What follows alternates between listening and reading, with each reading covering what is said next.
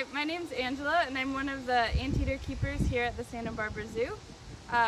So today I'm going to be talking about anteater adaptations.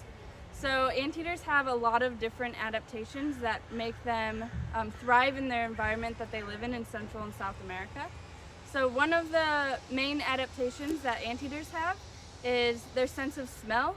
So anteaters have an amazing sense of smell where they can go up to different termite mounds and ant mounds, and they can smell what type of insect it is, so they know whether or not they want to rip open into that mound or if they want to move on to another one. Another adaptation is their tongue. So anteaters actually have a 2-foot long tongue, which is about this long, and they use that tongue to slurp up insects inside of the termite mounds and ant hills.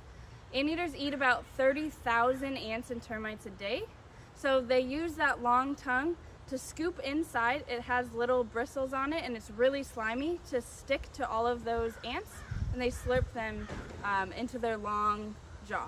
Another really unique adaptation is their giant claws. So anteaters have really big claws that they use to scratch the termite mounds, and they actually walk on their knuckles to protect their claws from getting too dull.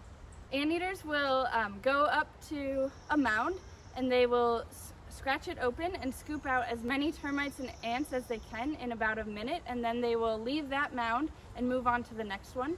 And they do this because they want the ants and termites to rebuild that mound, and they don't want to destroy it all, so they can come back to it at another time to eat from it again. Anteaters can move their tongue in and out of their mouth about 150 times per minute.